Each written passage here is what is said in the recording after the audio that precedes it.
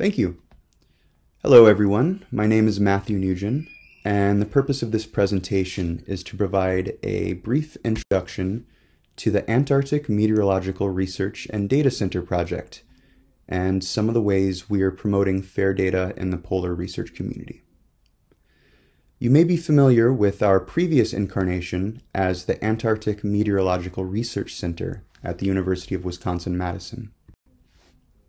The AMRC has been active in establishing automatic weather systems throughout Antarctica, collecting and sharing meteorological data, and producing geostationary and polar orbiting satellite composite imagery.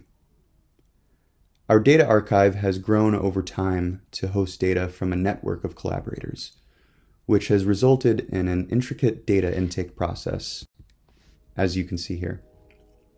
Until now, we've provided access to our archive over the web via our FTP site, which has existed for decades at this point and has rapidly become obsolete in recent months due to lack of support in modern web browsers.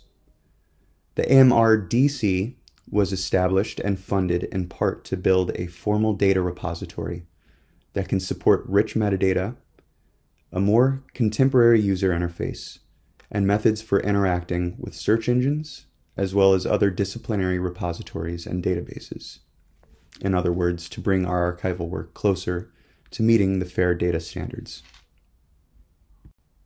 So the last year for us has largely been a crash course in the FAIRification of our data, all the way from establishing a linkable semantic model to interfacing with other FAIR data providers.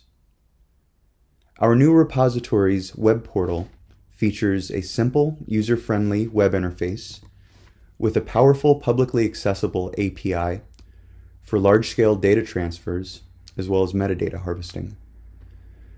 We're emphasizing interoperability by implementing a controlled vocabulary derived from NASA's subject term thesaurus, as well as a schema.org structured metadata, which can be instantly transformed to meet a number of different metadata standards.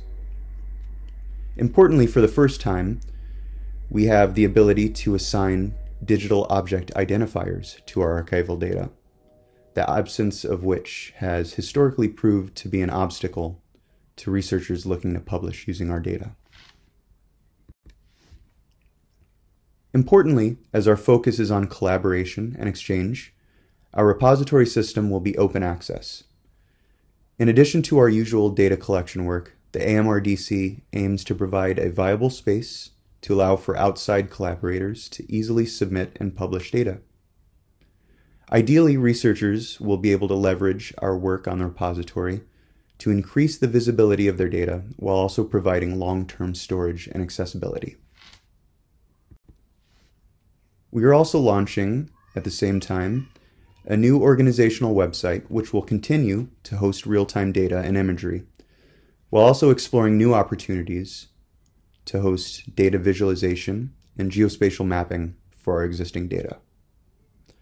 We've used this opportunity to refresh our technical computing infrastructure to continue to support our real-time Antarctic data, namely the McIDIS ADDE and Threads servers, as well as our work with the Antarctic IDD via LDM.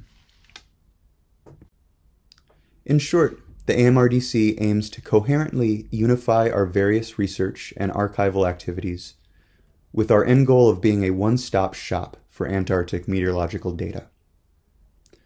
And with the continued support and oversight from our colleagues at the Office of Polar Programs and USAP, we are aiming to meet or exceed the Antarctic meteorological research community's standards for fair data while continuing to foster institutional collaboration and educational outreach. Thank you very much, and I'd be happy to take any questions you might have.